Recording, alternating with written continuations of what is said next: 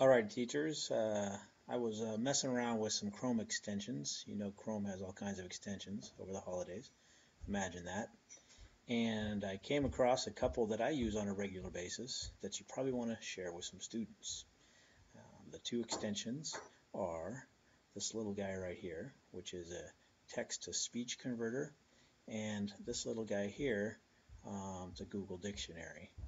And you'll know you have those installed if you come down to your tools and go to your extensions, and you can scroll to the very bottom, and you see I have quite a few, and click on Get More Extensions. The two that you're searching for are the Select and Speak extension, and the other one you're looking for is the Google Dictionary.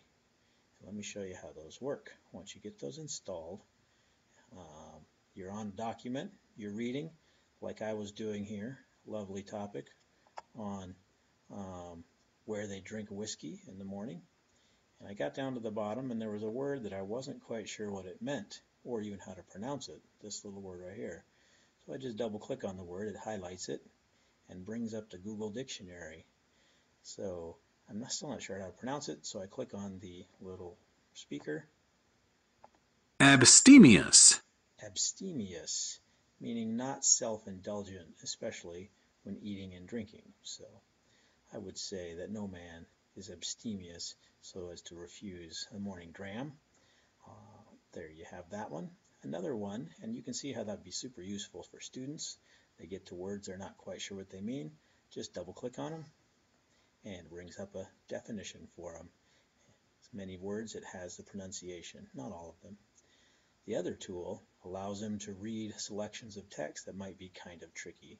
So if I were wanting to have it read that bit of text for me, I just highlight the text, do a right click, and then I scroll down to the Speak Text option. Honesty seems to be the prevailing policy on Muck. The one shop, which features handmade tea cozies, coasters, and beautiful wool rugs that sell for £97, $150 each, is open all day in the summer months, untended. Drop your money in the honored box.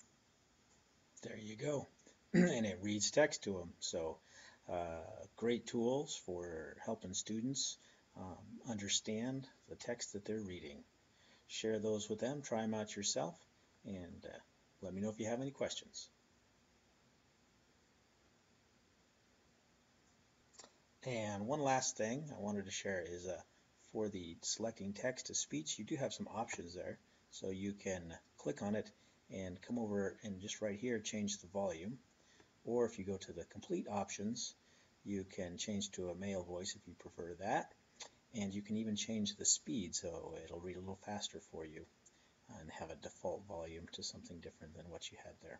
So don't forget to check your settings there and use this tool to its full advantage.